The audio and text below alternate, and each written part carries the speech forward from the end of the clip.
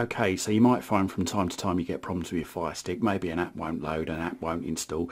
You might get the message like app not installed when you're trying to install an app.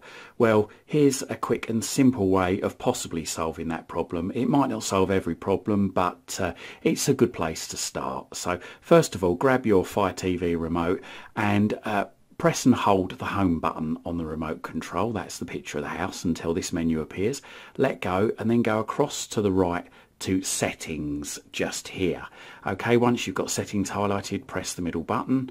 Okay, and then go down to notifications and then across and keep going across until you get to My Fire TV. Then press the middle button.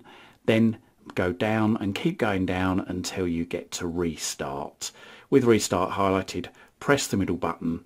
Then it will say restart your Amazon Fire TV, go across to the left to restart, press the middle button and your Fire TV or Fire Stick will restart.